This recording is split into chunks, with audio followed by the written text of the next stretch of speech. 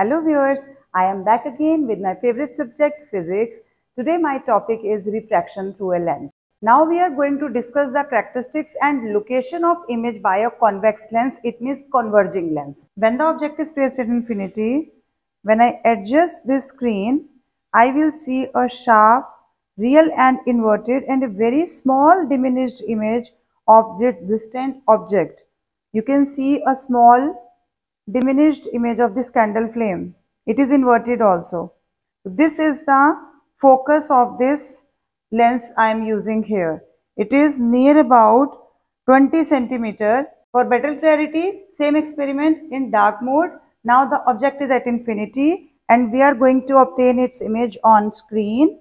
Now you can see at this point I am getting the clear image and it is real and inverted and highly diminished, very small candle flame you can see also in the inverted phase. This is the second case when the object is beyond 2f. It means double the focal length 20 plus 20 40 and it is beyond this distance. Object is at beyond 2f. Then the image I am getting here is, I need to adjust again. Here you can see I am getting again a sharp image. It is real, it is inverted and it is slightly diminished. In between f and 2f, this is 20, this is 40. It is in between, lying in between these two. So in between f and 2f, I am getting the image when the object is beyond 2f there. Now this is our second case when the object is beyond 2f. It means at a far distance. Now I know the image will be obtained in between f and 2f. So here you can see real and inverted image. This is f and this is 2f. It is in between f and 2f. I am getting a sharp image. It is real, inverted and diminished also. When the object is at 2f. So the image is at 2f. Now you can see this is the image of this object which is placed at 2f and image is also forming at 2f.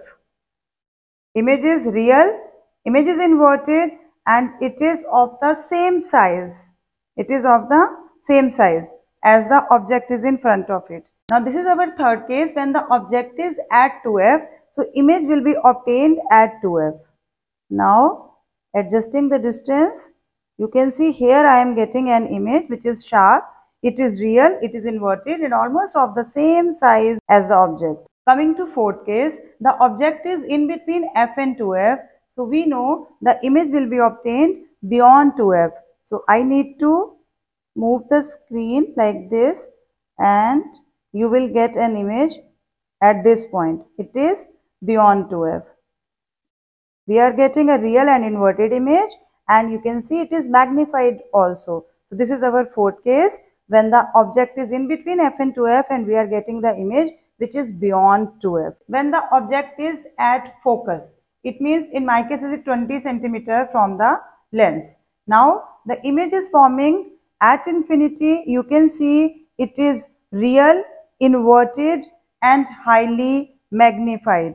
If the image is real, inverted and highly magnified, it means it is forming at infinity in the case of convex lens. When the object is at focus, we are getting a real and inverted, highly magnified image. You can see the image is highly magnified. It is real, it is inverted and highly magnified. When the object is placed at focus, we are getting the image at infinity. Now in the last case, when the object is in between focus and optical center, we will get the image, but now the image will be virtual and erect and highly magnified, but we cannot obtain the image on the screen because it is a virtual image. When the object is in between focus and optical center, you can see we are getting no image because now the nature of the image is virtual and we cannot obtain this image on the screen. Now to sum up all these cases, we need to remember in all the 5 cases we are getting real and inverted image.